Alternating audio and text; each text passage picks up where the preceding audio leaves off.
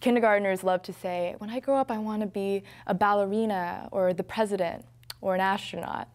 But I really do want to be an astronaut.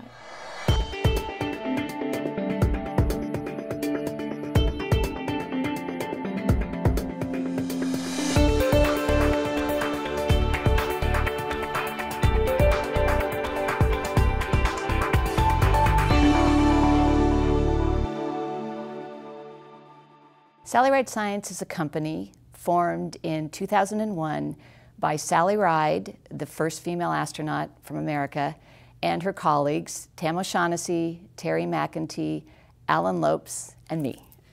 The motivation for the company and our mission was to inspire young people, and particularly females and underrepresented minorities, in science, technology, engineering, and math, which is referred to as STEM, and to really promote STEM literacy.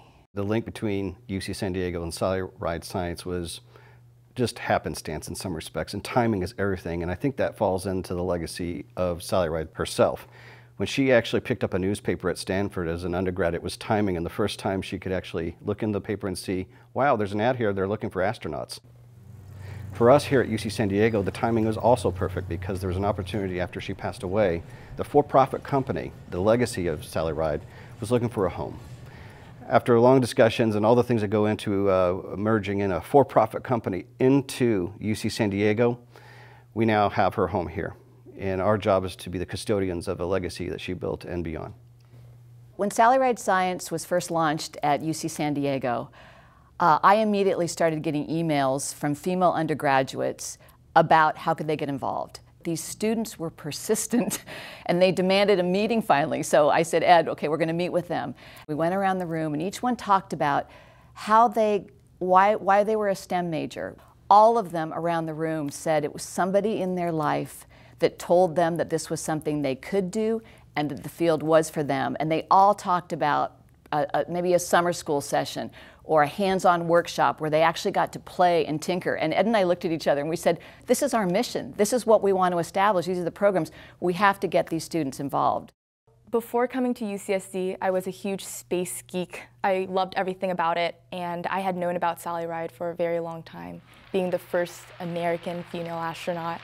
She inspired me, but not just me, obviously, just countless girls across the country to do something and reach for the unimaginable. So we can show you some of our books that we have. So this is about what the field is and what someone working in environmental sciences would do. I had known Christine from my freshman year, and a couple of months later she posted on the internet that she was starting this new club, Tritons for Sally Ride Science, and I just thought it was an amazing opportunity. Sally Ride has been an inspiration of mine from a very young age, and I thought, wow, like science and volunteering and getting to help the community, like it was just a perfect storm, I guess. When I was sitting in my AP Physics class in high school, there was probably 20 people in our class, out of which maybe 2 were girls, which is crazy because I don't think girls are any less intelligent in terms of math and science and creative aspects as well. So I think it's really important to show girls that they can do this and that there's so many cool opportunities that they shouldn't let like gender or some kind of stereotype set them back.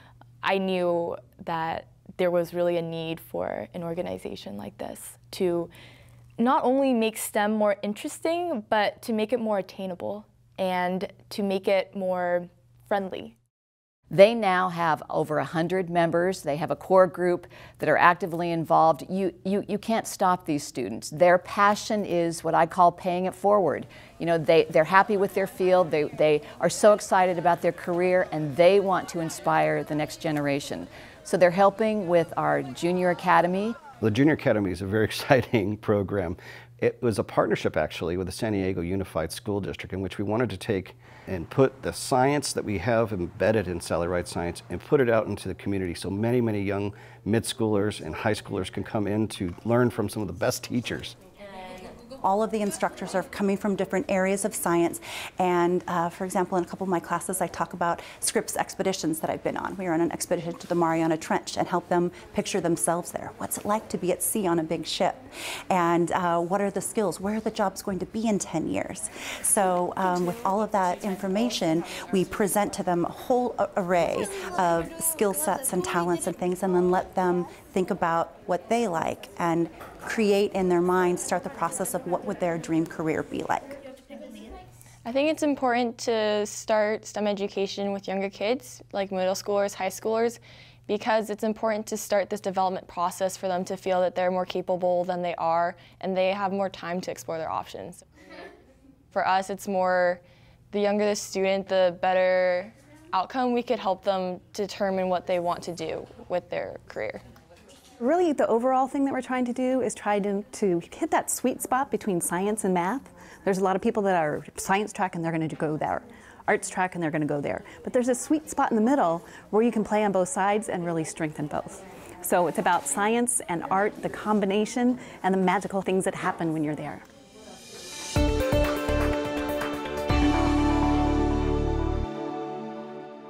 I'm teaching an introduction to circuits using this thing called Makey.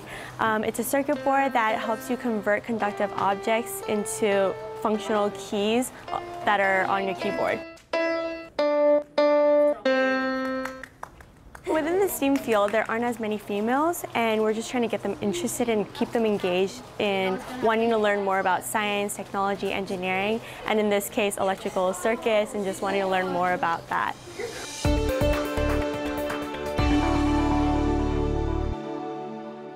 This is messy science. The idea is that we do not spend enough time making messes.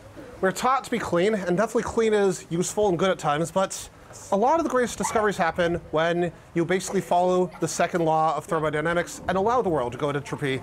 So the activity we have today is we have a set of stream tables where people are learning about how rivers flow. In addition to this, we have an infrared camera right here. So this works by sensing infrared light. We can't see with our eyes, but this camera up here can.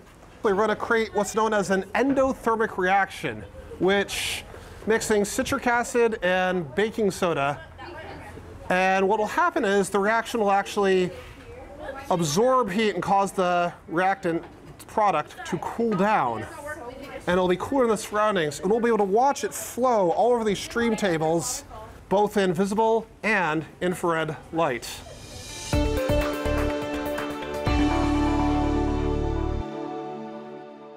This course is called Culinary Chemistry and Design.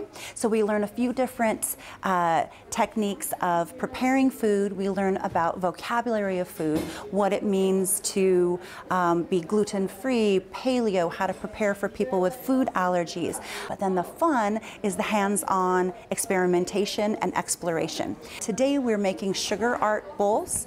It's called, fancy term, molecular gastronomy. But that's basically designing different dishes. So you can put something into a sodium alginate bath, algin, which comes from our ecosystem right off here in Southern California, the kelp forests, and combine that with different molecules and reactions to try to form these little spheres of food. So remember what they said is when it gets drained, you want to make sure to keep the water away from the sugar.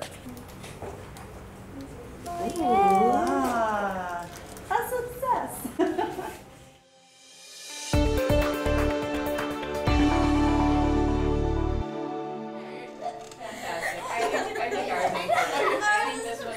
What this class is basically is talking about how science fiction has influenced scientific discovery, and then how scientific discovery has influenced science fiction. So we talk about important plot development, character development, really getting rich characters involved and not relying just on kind of the flashy things in a story to make it interesting. So we're kind of combining some of their interests in science with what we're learning about good fiction writing. I want to be an oceanographer and study the mysteries of the ocean. My story is about these two people. Their names are John and Bailey, and they got a job and they're like a deep sea exploration people. And on the day Josh got his first day of the job, they went down to go look at the ocean, and they found a spaceship, half of a spaceship, and they found out that it was a NASA spaceship. Adjectives are the descriptive words, right? They describe a noun. One of the things that we've talked a lot about is just the creative thinking that's involved with combining the arts with STEM, and how that just kind of expands their ability to think through all sorts of other topics. And also, it's being able to eloquently and clearly express your ideas is one of the most important things that I think students can be taught, because it allows for their voice to be heard. And if they can't articulate that clearly, then their voice won't be heard. For the Junior Academy, the Tritons for Sally Ride Science are working one-on-one with these students that are primarily middle and high school girls in these workshops. So think about the interaction. Think about looking at them, somebody that's a little older than them, that's already established at a university, in a college major. They're their heroes. They're going to identify more with somebody closer in age to them than usually, a professional that's older and has been in the field for long. So they serve as an inspiration for all of the students that attend our programs. I'm definitely happy with how I've been able to work with the students. For me, it's just based upon my personal passion towards science, and seeing the students that are kind of geared towards what I'm focused on is definitely, there's a little bit of bias there. But I have gotten to know a lot of the students regardless of what class they're interested in. I've became friends with a lot of them, with the leaders, because I'm a person who's very social and I like to get to know people. Catherine, she's nice and she hangs out with us at lunch, and we always laugh and have fun. I know Kylie has a bright future looking ahead of her. She's always interested in the materials, and I can tell that she really wants to do something related to science. One of our visions or goals for the next couple of years is to get out and interact more with middle school and high school students, whether that be at the San Diego Public Library with workshops, or getting students here at UCSD. UC San Diego and the public library are both public goods. Taxpayers pay for them. And so a couple of years ago, we were looking about how can we take the essence and the instruction and the workshops that we do in Sally Ride Science and have it out in the community.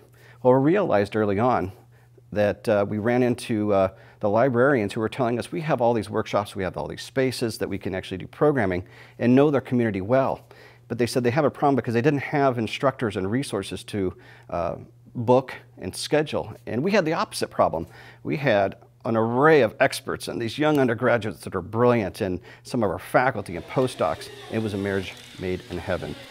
Thanks to the leadership of the public library and UC San Diego Extension, San Diego students now have a way to supplement their education and really help boost their chances of getting into college. It's called the Library Next program. Library Next stands for Library of Network of Education times Training. And what this is attempting to do essentially is bridge academics with workforce development.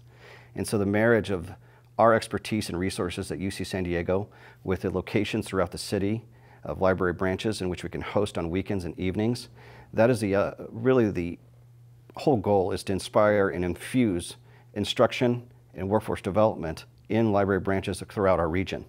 Now, an output of that is our new STEAM Leadership Series, where we feature leaders in science and technology and other areas that are fields that we want ultimately to have young girls and boys to say, gosh, I could be that too someday.